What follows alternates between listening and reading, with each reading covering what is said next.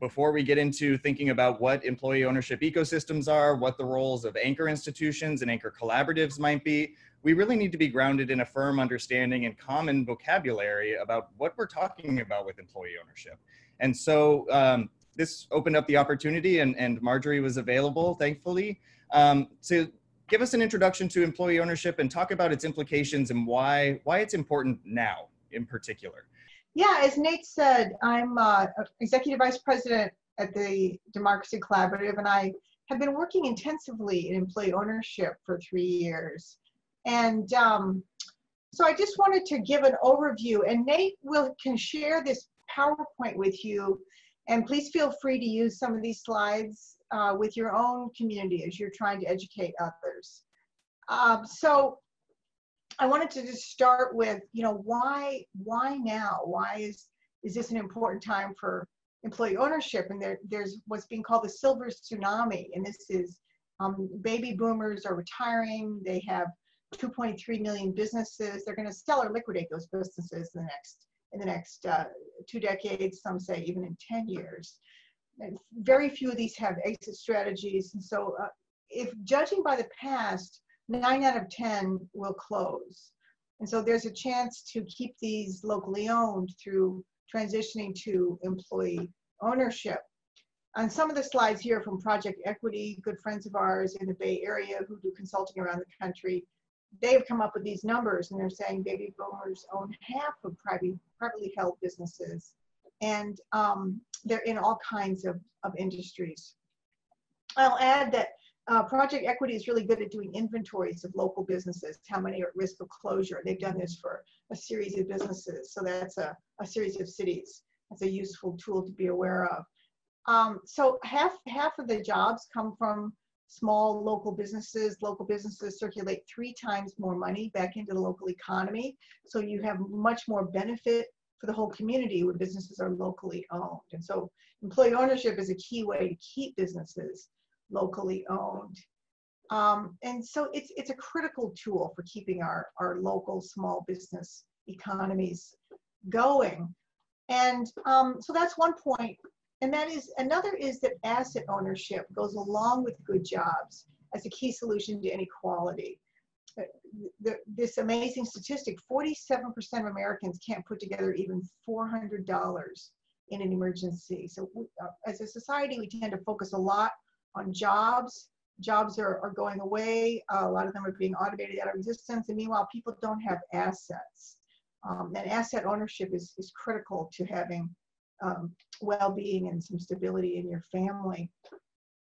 A third point of why now for employee ownership is that it's on the policy table as never before. There's a whole group that's working for state centers for employee ownership. A couple just recently opened in North Carolina and Massachusetts. I'm told there's another half dozen in the pipeline. Employee Ownership Expansion Network is working on that. A number of cities are also promoting employee ownership, and here's just a few of them. So if the time is right for this. Now, so I want to give just an introduction to different kinds of employee ownership. The one that might be the best known is the worker-owned co-op, which is one worker, one vote, and workers elect the board. Employees buy a share of their business, often at an affordable price, and workers own 100% of the business. Financing can be difficult for this model because generally lenders want a personal guarantee, and it's not clear in a cooperative who that will come from. Employee stock ownership plan is another form of employee ownership. It exists today at a much larger scale in the US. There are maybe 10 times as many employee stock ownership plans. This is only a second generation strategy. You never start a company as an ESOP, you transition into an ESOP. It's a trust, it's a tax qualified retirement plan for employees. Employees do not pay for their shares. They receive their ownership as retirement benefit, and the company borrows money in order to basically buy itself from its founder and then transition to employee ownership. You can have a variety. As worker co-ops are 100% of the business, by definition, you can have a small amount of equity in an employee ESOP company, or you can go to 100%. And tax incentives are more generous for ESOPs. In fact, if you're an S Corp, which means your profits pass through to the owners, and you're 100% employee owned through an ESOP, the company will pay zero income taxes at the enterprise level. So there are some tax advantages that are not fully available to worker co-ops. Again, feel free to use these slides and refer to them later. Worker co-ops tend to be smaller. I said up to 100 million in size. That's maybe a little arbitrary, but you can have even a small company of 5 or 6 workers. ESOPs tend to be, you want to have a 20 employees, maybe $2 million of revenue. And then you can have a democratic ESOP. An ESOP is kind of an empty frame, and you can put more worker involvement in there. You can put worker votes in there. You can go above the minimum. That's what we call a democratic ESOP. There are more tax benefits for ESOPs, and if there's interest in that, we could get you some information on that. There's for example, there's a 403 rollover for owners who sell to an employee, at least to an ESOP, and I'm not sure about worker co-ops. It might be true for worker co-ops too. They can roll over their capital gains as long as they put it into another U.S. stock. Then they can defer capital gains from almost indefinitely. An ESOP does require an annual valuation. It's governed by ERISA, which is the Retirement Security Infrastructure. It's also regulated by the Department of Labor.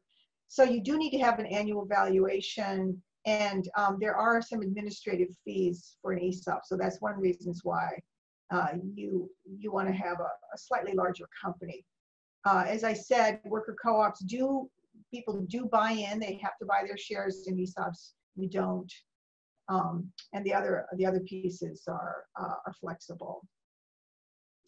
So just by the numbers, there are about 7,000 companies that have ESOPs. Here I'm listing only the 2,000 that have 30% or more employee ownership, because that's when you start to have a genuine employee engagement culture becomes possible. By contrast, there are about 450 worker co-ops. The largest that I'm aware of as an ESOP is Recology. It's 1.2 billion in revenue, has 3,600 workers. The largest worker co-op by head count is Cooperative Home Care Associates in the Bronx. It's 65 million in revenue and 2,300 workers. So the scale in terms of revenue is substantially different. And this CHCA is a large worker co-op. So by and large, these are smaller companies. Worker-owned co-ops, their aggregate revenue is 450 million. So that's all worker co-ops in the U.S. added together. Their revenue is about less than $500 million. And whereas Recology, for example, is one firm, it has revenue of more than double that, almost triple that.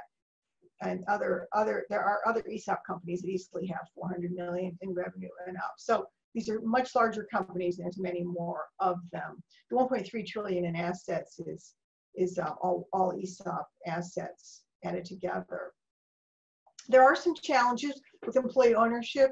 The companies are with an ESOP, the company's buying itself.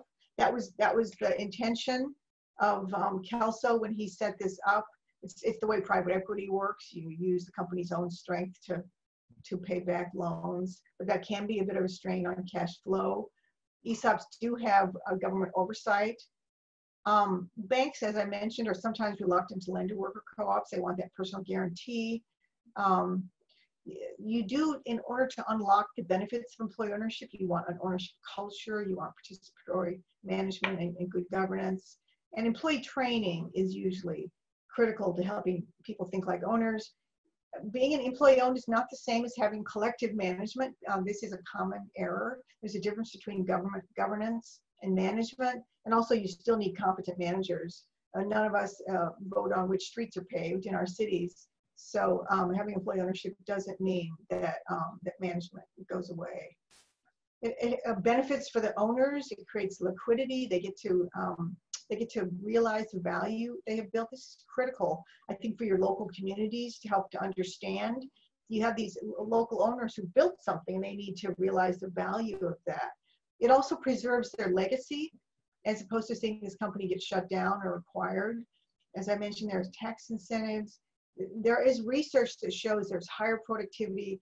There's 1/4 the likelihood of layoffs. There's slightly higher profits, slightly higher wages for these employee-owned companies. And so it's financially really quite rewarding for exiting owners. Some cooperatives that we at Democracy Collaborative helped to design and begin are the Evergreen Co-ops. In Cleveland, we worked with the Cleveland Foundation. They were the anchor institution for this work. They're one of them. And then we also worked with other local anchors, which I'll talk about in a moment. But these were deliberately created to hire the disadvantaged and to do green development and to model the role of anchor institutions. So there's, you see here these, a big greenhouse growing herbs and lettuce for local consumption. There's a cooperative laundry and energy solutions. About 40% of the workers are formally incarcerated, and they can get a nice chunk of profit sharing in recent years. About 240 workers. There's a whole ecosystem here, and Nate and I said we'll talk later about ecosystems to support employee ownership. That'll be a separate session. But here I just wanted to show this one. The anchor institutions that created large contracts to help with the startup and continuation of these employee-owned companies include Cleveland Clinic, Case Western Reserve University, University Hospitals. The city of Cleveland came in and helped get some loans together. Ohio Employee Ownership Center, an independent nonprofit, did some technical assistance, and the Cleveland Foundation funded a lot of this. So that's an example of an ecosystem that is supporting these worker-owned co-ops, and they're networked together also by a common holding company, which means they're not going to be sold out away from the community, and they have support, which helps them stay alive over time. So here again is a slide you can use with your local communities. It creates an economy with more equitable outcomes. You know, you're using the basic structure of firms to create equitable outcomes. So this is a very stable form of a way to address inequality, and I think it's also self-sustaining. You don't need ongoing philanthropy or government benefits. These companies become self-sustaining over time. There's some interesting research from National Center for Employee Ownership that these young people, 28 to 34, at employee-owned companies, they have almost double the household net worth, 33% higher wages, and much greater job stability than at traditional firms. So there's benefits for communities and for workers. Now, it's really important to understand, we talked about two different models of employee ownership, ESOPs and worker co-ops. There are also two different routes to employee ownership. And one is to do a startup, and the other is to do a conversion. So startups, the Evergreen co-ops were startups. You can use this model to target the disadvantaged or people of color or the formerly incarcerated. That often will work better with the startup. You can select your industry. There is a higher risk of failure. We know that startups often fail. It's a slow and difficult path. Starting a company is very fraught. And worker co-ops work in this model. ESOPs are only used for conversions. So an example of conversion that we were involved in is we've helped create the Fund for Employee Ownership at Evergreen, which is right now, it's raised about $13 million. It's going to go out and acquire businesses in Northeast Ohio and then convert them to employee ownership, and they'll exit into the Evergreen network. So this is an active conversion strategy using capital as an agent. So you approach existing businesses, you say, do you want to sell your business? Rather than telling them you need to master all the complexities of employee ownership, you just basically say, do you want to sell? And we'll handle the complexity. That's the fund approach. And then it can be either ESOP or a worker co-op. We're agnostic on that. Financing is easier when you have an existing company. It's very hard to finance a startup. It's very hard to get equity, and you can't get loans. Whereas an existing company with proven cash flow, proven business model, it's much easier to get financing. It's a faster way to get to scale. So this is going to be a key distinction for you to understand. And now I have a few examples of worker co-ops and ESOP companies. In Silicon Valley, this is a worker co-op with 33 employees working with Project Equity to become worker owners. Here's a very small company. I believe this is the entire company in Western Mass. It's called Real Pickles. This was a small local food business. The founders wanted to get out. They were older. So what they did is they did an innovative financing. They did a direct public offering. So they went out to the community and they raised $500,000 from 77 investors in 2 months. And they used that to help the workers buy the firm. So this was a case when the workers did not have to, the workers will have to pay for their shares, but the money to borrow the company came from this direct public offering. And again, that's something we could bring in an expert to talk about if that's of interest. This is, I mentioned, the largest worker cooperative by head count, Cooperative Home Care Associates. These are mostly African-American and Latina women. They work in going into the homes of the elderly and disabled and helping them with home care, home health care issues. 2,300 employees. It's been around 33 years. It's been profitable 30 of those years. It's going through a difficult time right now. They've had to raise their wage from 11 to 15 because of the New York minimum wage law. And they're finding some of their suppliers are not completely compliant. But they're doing well, and there's actually a movement to create more of these. So there's 15 worker-owned home health care cooperatives, either in development or in existence. So there's a whole community of people who are working on this particular model and scaling it. So you'll notice already we're hearing a little bit about ecosystem here. There's a fund approach using capital to scale. There's a particular model which you can replicate and scale. Those are different ways to approach increasing employee ownership. This company, in this particular, I think, industry, they see that delivering quality care by creating quality jobs actually creates superior care for the clients. And it creates superior jobs for employees. So it's a wonderful niche where this employee ownership is actually a demonstrably superior model. Also, it's not a high profit industry, so there's not a lot of private equity wanting to get into the home health care business. This is a company I always like to mention because people, and I urge you to consider mentioning this to your communities. People often think employee ownership means small marginal companies. Recology has been around 100 years. It's 100% employee owned. It was founded by Italian immigrants doing work no one wanted to do, which is picking up trash. It's 100% employee owned. I might have said that. 3,600 employee owners. And it's a place where garbage collectors make $100,000 a year. Because when you're not extracting a lot of profit for external absentee shareholders, there's more money to go around. This is for workers. And this is also a company that's highly dedicated to creating a better environment. They have a vision of a world without waste. Very, very inspiring company. Here's another one that Project Equity is involved in. There are, craft beer is another sector in which there are a number of companies going to employee ownership. Here's one of them. The ESOP purchased 30% of company stock. So again, you don't need 100% employee ownership. You can do a smaller amount. They're using open book management and different activities to create an ownership culture among employees. One of the best known employee-owned companies is New Belgium Brewing. It's 100% employee-owned. 250 million in revenue. I like to mention this is another company with a strong ecological orientation. They built a new plant on a brownfield recently in North Carolina, and they remediated it. And they did that deliberately. So it's really designed to benefit both workers and the community and the environment. So here's the founder of Kim Jordan, and I think this is a lovely statement. You know, she said, we looked at everything.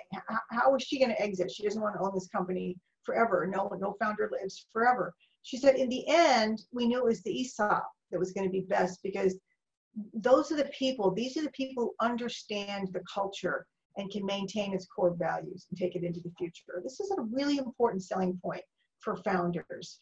to understand. And I think hearing it from other founders is always very important. Here's another founder who said very much the same thing, Eileen Fisher. Again, this is a $440 million company. It's a B Corp.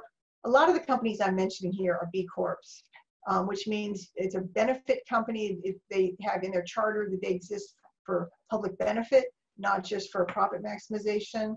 So they have both employee ownership and B Corp status. That makes them what I call a next generation enterprise, really a model for what all companies ought to look like in the future. And here again, Eileen looked at selling to a competitor and she said, I didn't want an empty shell owning this company. I wanted the people who put their blood and sweat and tears into it to be the owners. So this is how founders are often thinking when they're going to employee ownership.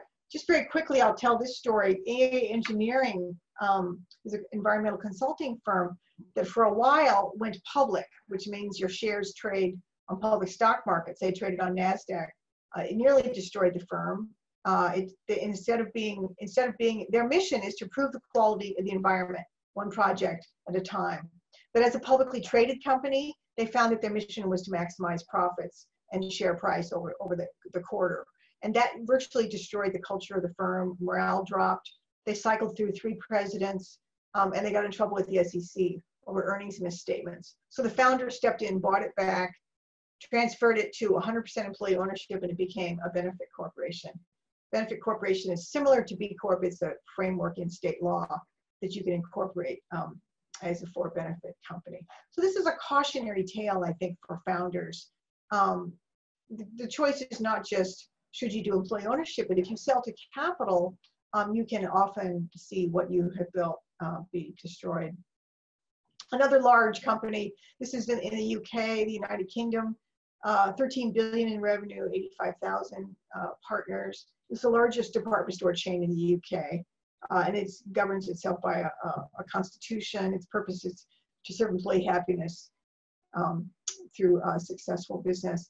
This company has been so successful, it's created an entire movement in the UK for employee ownership because it is outperforming its peers. It's showing that when you have employees who are long-term, who share in the wealth, they're going to be help run a better company. One of the challenges of employee ownership that is often unknown, and here we see Andrew Del Monte. He's a business advisor at the Small Business Development Center at SUNY Buffalo, and he says, it's very rarely presented to owners as an option, so they tend to think of it as a fringe idea. And he said, much of my work is spent dispelling the myth that employee ownership is a strange, risky, or impossible idea. So again, hopefully some of the materials here can help you with this. This is from Democracy at Work Institute, and these are the stages of employee ownership conversion. You explore the idea, and then once you get into the actual, there's interest from the founder, you assess, you structure, you complete the deal, and that's 9 to 18 months, and then support the company over time. So these are not quick. These don't happen quickly. This is a conversion that they're talking about here. Now, when you use capital, it's a little bit quicker. You just buy the company and then you handle this stuff through a fund. The sale of companies through conversions to employee ownership are leveraged, which means there are loans involved. So you have the business owner will be paid off. The employee-owned business will borrow from a bank and pay off the founder. Often the founder is also asked to keep some skin in the game and put in, maybe 20% of the value and stay on the hook for a number of years is often how it's done. I want to emphasize here that none of you need to be experts in employee ownership. I know some of you are already, but if you're not, like the Tucson Cooperative Network, I'm sure you know all about employee ownership. Those of you who don't, you don't have to be a specialist. There are all kinds of support out there, and we can help connect you to these people. Accountants, bankers, lenders, insurance lawyers, and then developers. There's usually a developer who develops an employee-owned business or handles a conversion. People specialize either in worker co-ops or ESOPs or sometimes sometimes both. Here are, Nick has shared a little bit with you some beginning materials. Here's some more. So he'll share this with you. You can click on these things and get some of these resources. Here's more resources and some pieces of reading. Becoming Employee-Owned Toolkit. I think we shared that with you. That's a very good basic primer getting started. There's an article on business succession from the National Center for Employee Ownership. And then employee ownership, this bottom one is kind of a big statement about why it builds a better economy. So these might be of use to you in your work. I and my colleague Ted Howard have a new book out. It just came out this summer, The Making of a Democratic Economy. And employee ownership is one of the topics we cover a lot. We also have a whole chapter on anchors. But these are some of the companies that we talk about in the book. So if you're interested in reading more, you'll find chapters on all of these in the book. So there we go. I'd love to hear some questions and comments and some dialogue. All right, great. Thank you, Marjorie. That was fantastic. I know we have at least one question from Ray that they shared in the chat. But just to kick it off and to start zooming out a little bit to the ecosystem, I'm interested in hearing kind of what % of the employee ownership support system is focusing on conversion versus startup? And are there particular support needs for converting to employee ownership? What I am seeing, and I'd be interested to hear about from some of your members too, Nate, here, and that is I am hearing more and more focus on conversions because it's faster to scale, it's less risky, it's easier to finance. So I know a number of developers are leaning toward conversions. That being said, at the city level, there is some focus on startups. New York City has funded worker cooperative organizations, and I know there's startups there. There are almost kind of two communities here. One community is a worker co-op community that want to use worker co-ops to assist people of color, the disadvantaged. Often those will involve startups. And then ESOPs tend to be more about scaling employee ownership. They're about broad benefit for lots of employees. So they're kind of two separate communities. You can use the tools interchangeably, and I think it's important to see it all as one community, but there tend to be different foci within these groups. Okay, thank you for clarifying that. Let's open it up for questions. I'm going to go to Ray first. There was a question that you shared in the chat during the presentation, just to clarify a point. Would you like to bring that up again, Ray? I heard that you were saying, Marjorie, that businesses that convert, that they sell to their employees, don't pay capital gains tax.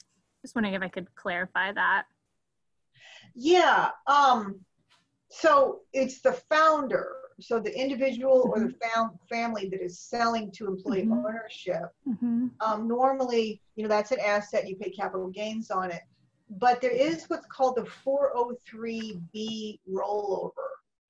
And what that says is that if you roll over the income from the sale of this asset to employees, you can roll over that money into, let's say, stock in IBM or stock in, some other U.S. company.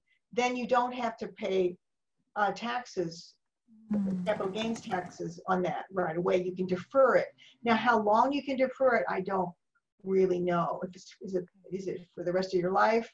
But we could get an expert in here, I think, to help answer that question. But yes, there's a rollover of capital gains. Thank you. I think I did see something in one of the readings about that rollover being indefinite. Is it? I don't want to be on record for that, but I seem to remember that in a reading. And that can be a pretty substantial benefit to a seller. Yeah, absolutely. What other questions does the group have? Marjorie, this is Jessica from Denver. Have you seen what has been the impact of the Main Street Employee Ownership Act? Yeah. Thoughts on that? Here in Colorado, I think we're finally making progress, but it took a while for even the small business development centers to even embrace the concept of employee ownership. Yeah. Yes. The small business, or no, it's the Main Street Employee Ownership Act was passed in August. Oddly enough, it got attached to a defense appropriation bill and got passed that way, but it did have bipartisan support. Kirsten Gillibrand, the senator from New York, was the main spearhead, and we worked with her office on this, as did a lot of employee ownership experts. And so what it does is it mandates that the Small Business Administration incorporate employee ownership into its toolkit. So you have around the country about 900 small business development centers. About half of them are at universities and colleges, and half of them are I don't know, freestanding. But they tend to be funded half by the state and half by the university if they're at a university. So we ran a working group for about a year here at the Democracy Collaborative with universities that have SBDCs and wanted to begin incorporating employee ownership. And in fact, a number of the slides I'm using here are from a training session that we did. This training session that our people of our working group did. We did trainings at a group of different SBDCs, because the challenge that we're told is that SBDC directors, they didn't get an allocation of funding with this bill. They got a mandate, but how are they going to fund it? And so we were helping to provide training. So their challenge is they might have 30 advisors that work with them, but those advisors are not comfortable enough with employee ownership in order to help business owners learn about it. So we were helping to sponsor some trainings of these advisors. So that went pretty well. There are a number of places that are working on this. I know that there's an SBA office in DC. It's the regional office, not the national office, has done some trainings on small business, on employee ownership. So we did a blog on that. I think we've done 1 or 2 blogs on this. It seems it's a little bit slow. That I know Project Equity, no, I'm sorry, not Project Equity, Democracy at Work Institute is working on this, trying to get the word out to the SBDCs. But nothing has come from the SBA yet. They've been very slow in implementing this new mandate. They're supposed to create toolkits and a new center for employee ownership. None of that has actually come to pass yet. So people are working on it kind of on their own, on the ground, I think, in the absence of this slow, in the presence of this slow federal action. But what I'm hopeful, and I think all of us are, is that this is a major highway for information on employee ownership that will be opening up. And I think its impact could be substantial.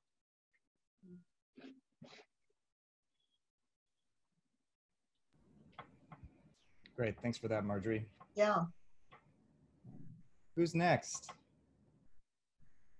Hi, can you hear me? Yep, Wayne. go ahead, Wayne. Oh yeah, great. Sorry, I apologize if you've already gone over this. I kind of came in the middle.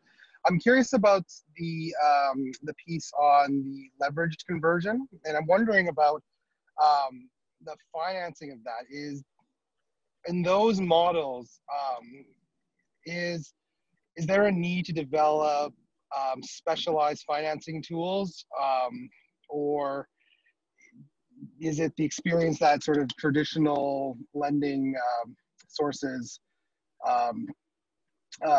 sort of are suitable for those conversions, and ensuring that the sort of the terms ensure long-term sustainability and don't hamstring the new co-op? Yeah.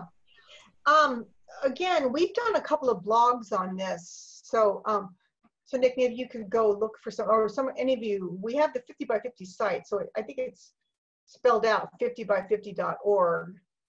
And if you go to Employee Ownership News, we've had a few blogs on financing. My understanding is that if you're doing an ESOP conversion, traditional bank lending is generally available. They'll often want that 20% exiting owner skin in the game. So, but you can usually find financing for the rest of it. That's my understanding. Now, worker co-ops do have some difficulty with financing. This is one of the things that this new SBA mandate was supposed to take care of, but the SBA was not able to come up with an alternative to the personal guarantee. Excuse me. So I think that's still being worked on. And so how do you finance a conversion to worker ownership? I did talk about the direct public offering, which is going out to sort of your stakeholder base. There are groups, there are CDFIs, Community Development Financial Institutions, CDFIs, which are local loan funds that often are friendly to worker co-ops. And there's one in the New England, does anybody remember the name of that? It's New England Cooperative Development Fund. I think that's what it's called. Yeah, I think the Cooperative Fund of New England. Yeah, thank you, Cooperative Fund of New England. They focus specifically on cooperatives. And there's also the National Cooperative Bank does cooperative lending. Now, again, you have to have a viable business. You have to show that this business can pay back the loan. I mean, these are not grants. So you need to have a viable business capable of carrying the debt. But yes, lending for cooperative conversions takes a little bit of ingenuity, is my understanding. It's being done, but it's not quite as simple as going to the bank often.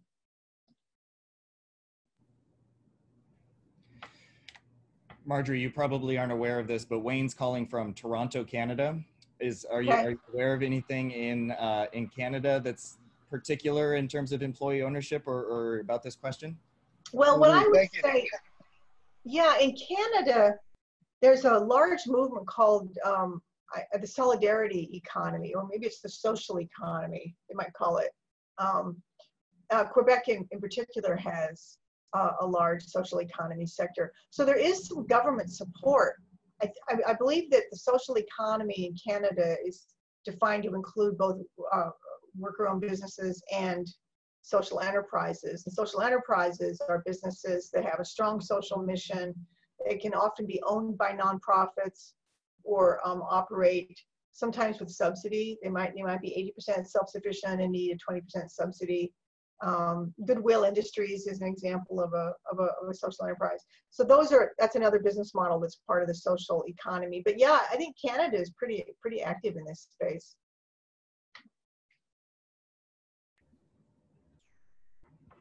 Great. What other questions do we have?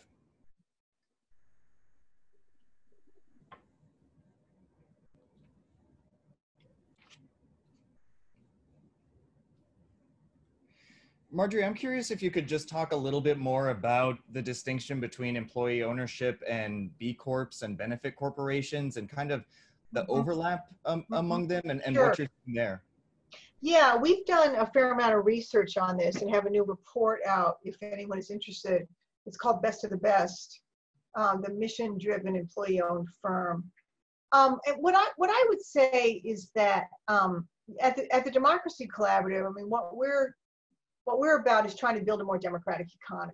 We want to benefit everyone and to operate within planetary boundaries. I mean, I think that's the goal of all of us ultimately. And what's the role of business in that? What kind of, I mean, I've been in this space for about 30 years. I used to be the editor and the founder of Business Ethics Magazine. And I watched a lot of progressive businesses be sold to multinationals or go public and lose their social mission. And so I've been focused on this for many, many years.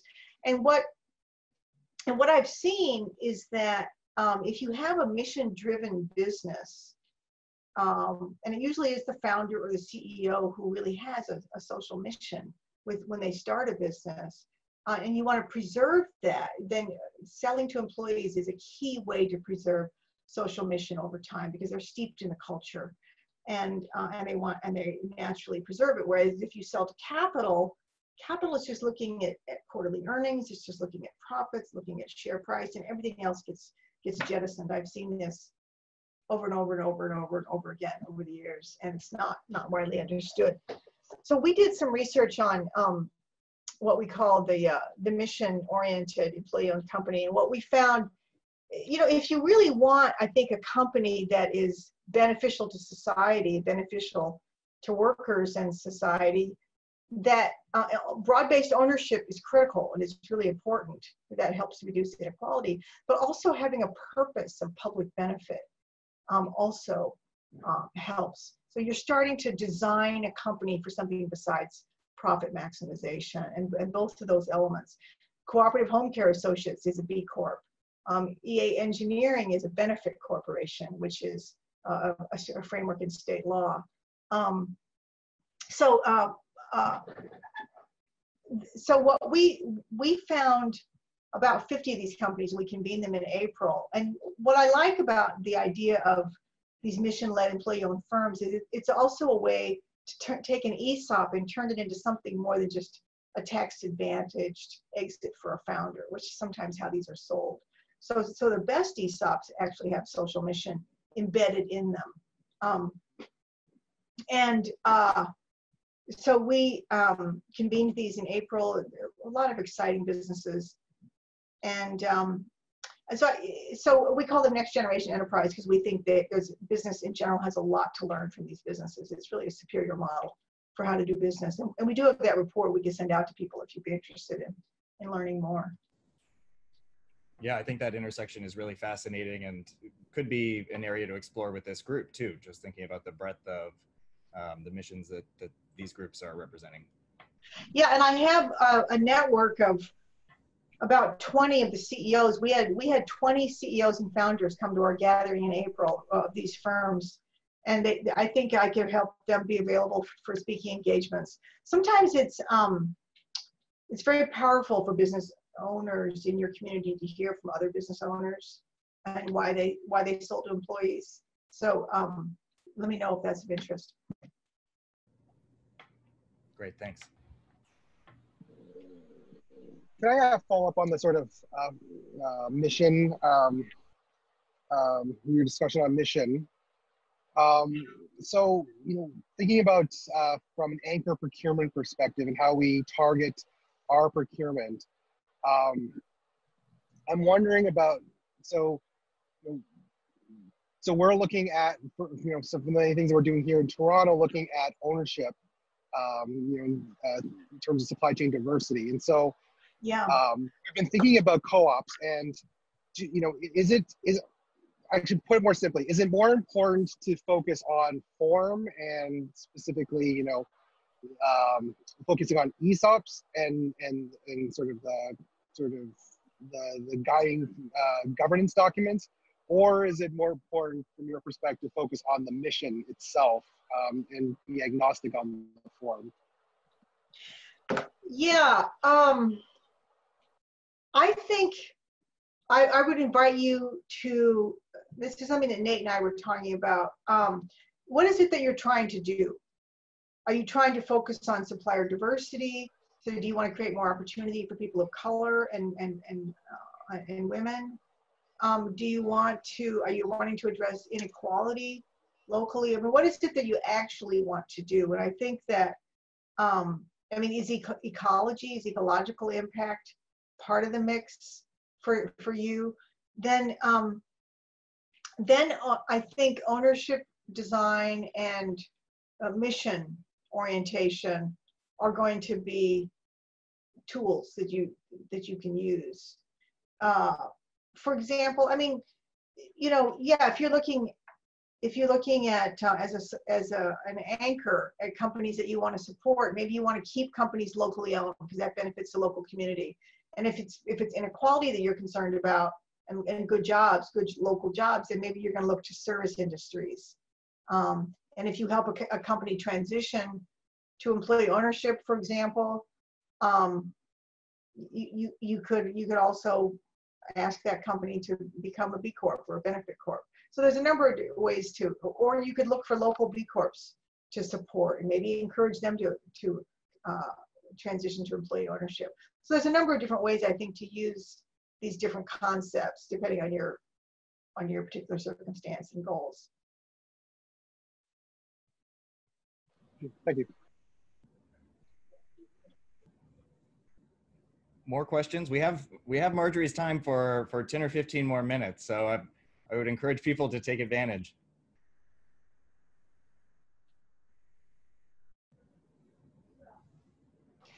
Well, you were just mentioning, who was it who just asked the anchor question? I didn't catch your name. That was Wayne. That was Wayne. So Wayne, tell me what you're wanting to do with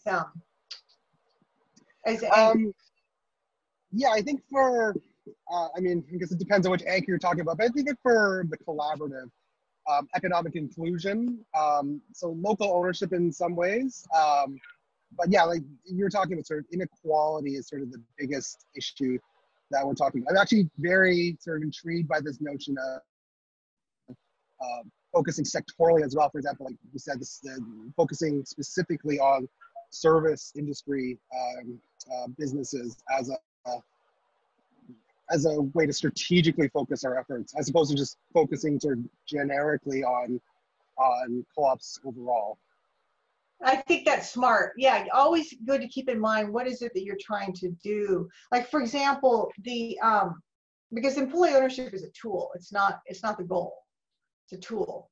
And with the Fund for Employee Ownership in Cleveland and in Northeastern Ohio, one of our investors, and they actually is a forgivable loan into the fund if we achieve certain aims. And I think their aim was something like a certain number of good jobs per million that they put in. So that pushed the fund towards service companies. They're looking at a couple of service companies to acquire because there's a lot more jobs in a service company. So yeah, your sector selection will depend on what you're trying to do. And of course you have different tools as an anchor. There's purchasing, there's also investment. You know, could they be making loans to businesses or something? So there's a lot of ways to crack this nut. Mm-hmm. Maybe as a sort of a fault, so you know, our anchor, and so I'm employed by the local government, the city. So you know, not again, you know, up in here in Canada.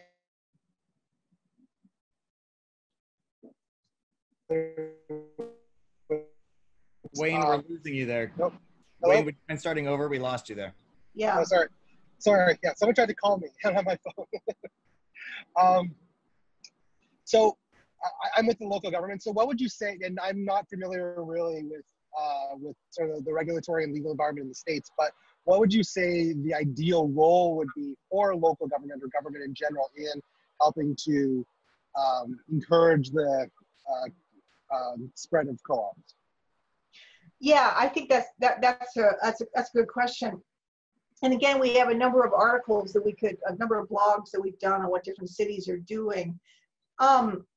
I think the ideal role for a city would be to do a citywide campaign to look at which businesses are at risk of being lost.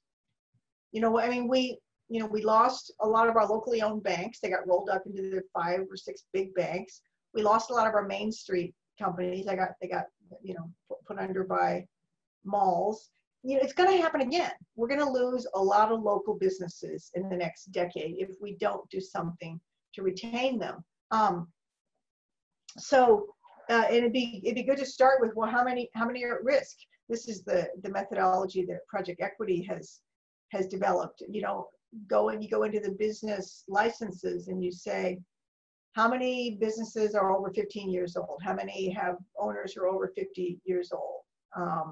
Do they have 5 or more employees? You know, so looking at key criteria that would make them good candidates for conversions, and then reaching out to them and educating them about employee ownership or other kinds of local ownership, and then I think specifically targeting them.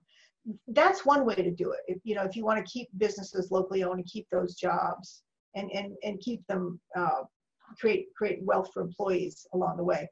Another way to do it would be to say we want to create good jobs for those who have been excluded, So then maybe you're starting some companies, and that's a harder way to go. But you can use your anchors there, or even finding some businesses to acquire.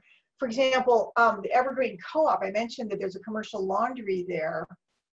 But what I didn't say is that with the Fund for Employee Ownership, they recently acquired the contract to do all the laundry for Cleveland Clinic, which doubled the number of employee owners overnight. They got 100 new employee owners on the fast track overnight because they got this big contract. They've done such a good job with little contracts from anchors that they are now doing all the laundry for Cleveland Clinic, which is this huge anchor. And what we're seeing is that there are lots of nonprofit hospital systems that would be interested in converting their laundry to a worker ownership.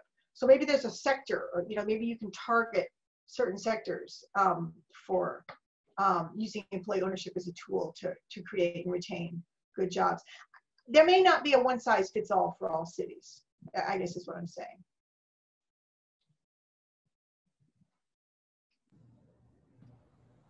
That's great, thanks. Great. More questions?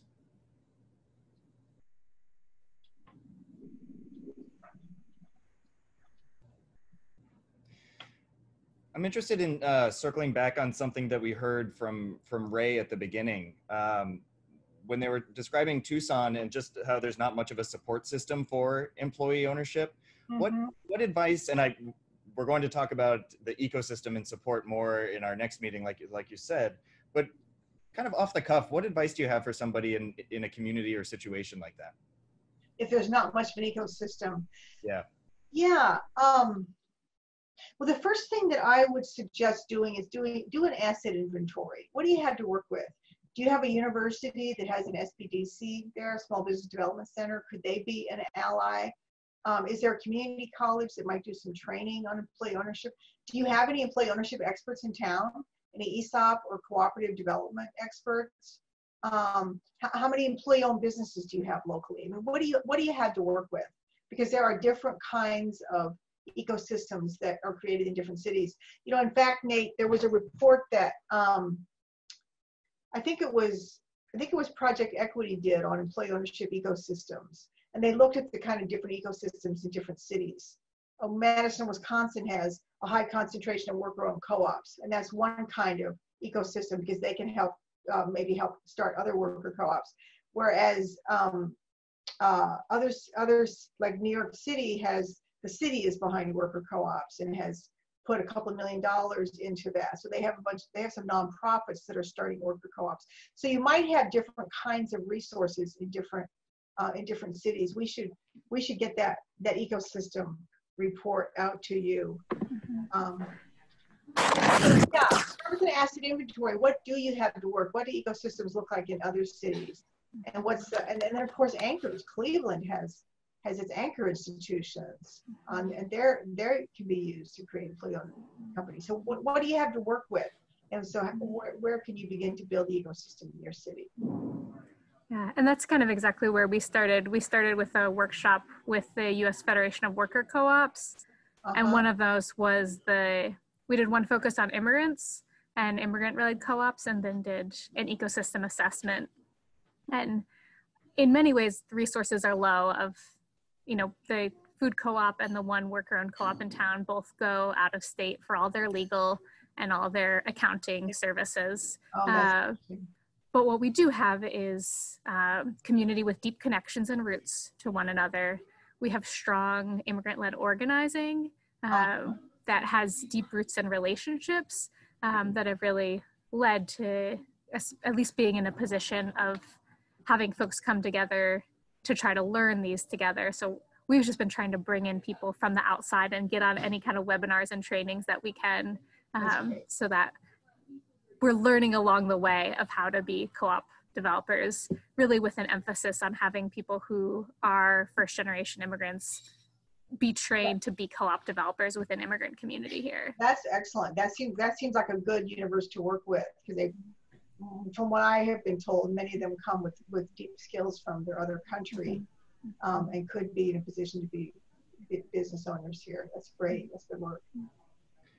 Jessica, do you have anything to share about working with employee owners who are also part of an immigrant community? I know in our last meeting you mentioned something about that in Denver. Oh my God, yeah, I was just thinking about all of our efforts. And yeah, I think one of the biggest, if you had looked at the ecosystem here 5 years ago, you would have probably thought that it was a pretty strong ecosystem, except for the fact that we lacked culturally appropriate products or services.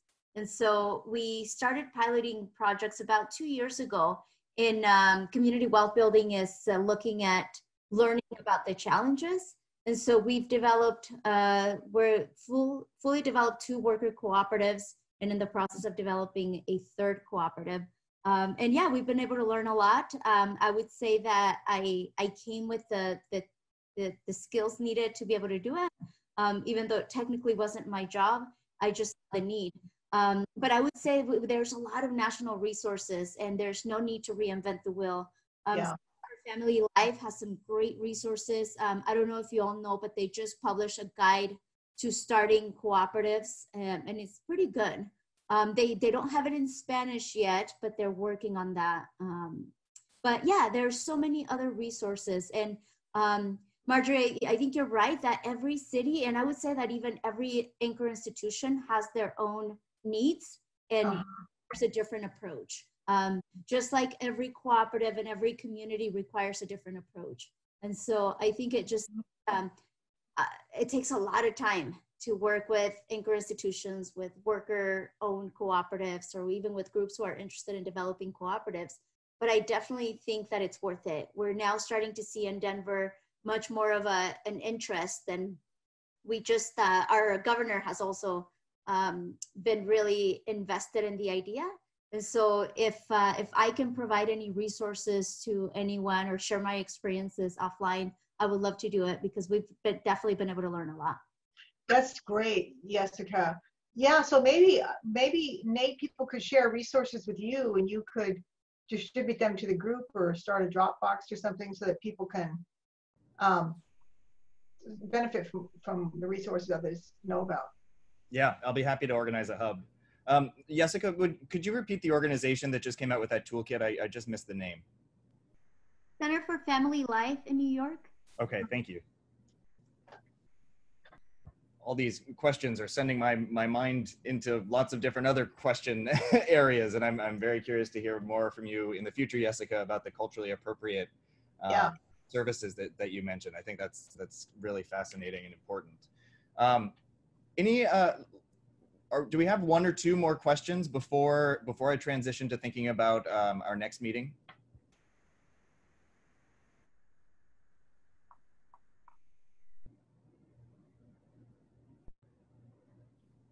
They teach you at facilitator school that you have to be comfortable with silence.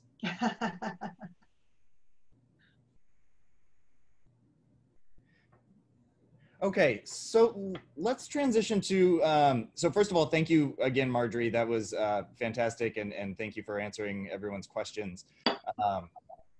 So thinking about our next meeting, in which if we're able to have you present, Marjorie, we would you would be more than welcome. And the way that we had thought about it was that this meeting was in Employee Ownership 101, kind of an introduction. And obviously we've been alluding to and talking about the role of anchors and the ecosystem, but not really getting into too much detail. And we were thinking about using the next meeting to zoom out a little bit. And so I wanted to get the group's reaction to that idea. And then any questions that you would like us to address in that meeting, to give us some time to be prepared and make sure we're targeting what you're interested in.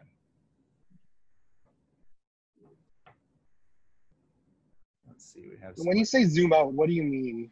Yeah, I was actually just thinking I might need to clarify that. So if we're talking about zooming out from the employee-owned businesses themselves and how they come about to the ecosystem that supports them and the anchor institutions and anchor collaboratives that are supporting their formation and continued business, that's what I mean by zooming out. So kind of out more to the strategic level, Wayne, is what I was thinking. Yeah. No, that makes sense. I appreciate that. I like that idea. Okay. So any questions that people have after letting these ideas percolate a little bit for the past 30 minutes? What would you be interested in terms of anchors, anchor collaboratives, and ecosystem support for our next meeting?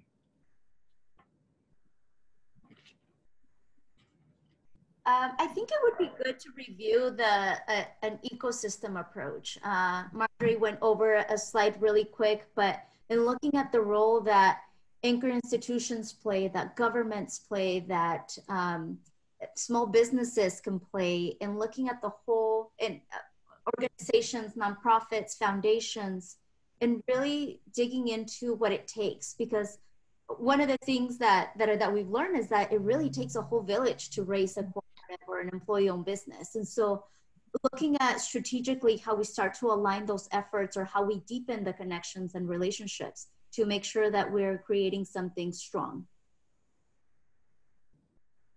Great. I love that question. And Jessica also just shared the link to that guide in the chat for everyone. So thank you for sharing that. Yeah, and it's actually a link to the form where they're tracking okay. Who gets the link, or who's using the resource. And so once you complete this form, they'll send you a link to it. Okay, great.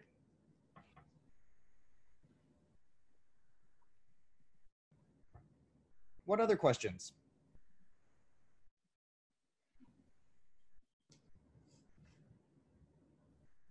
I think for me, I feel like we're starting from scratch. So just, understanding what are the stages, and as we build out the ecosystem and we have the ideal ecosystem, sort of what are ideal sort of stages in that journey. So, what should we be aiming for in in the short term, medium term, long term?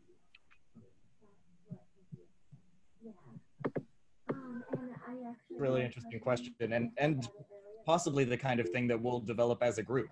I think working together as a group of different case studies, it'll be interesting to see what those stages are. But I know Marjorie has several case studies to share of other cities and communities ecosystems, so we can maybe compare the stages from those.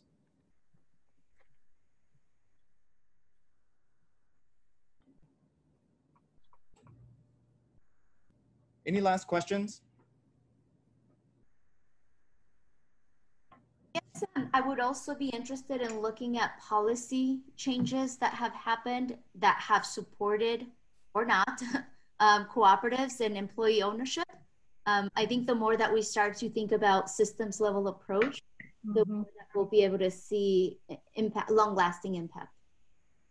Yeah, what are the upstream effects in the ecosystem?